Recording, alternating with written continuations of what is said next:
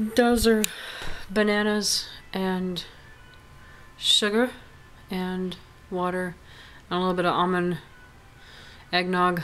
I'm not sure the measurements of it all. I would guess and say that there's 8 bananas in there, and a cup of sugar and half a cup of almond milk. It was just what I had left over. I don't usually put any kind of milk in it or whatever, but yeah, that's gonna be my breakfast. I've already been drinking on apple cider with it's funny because it says, I don't know if you can see that. You probably can't. I can't see it.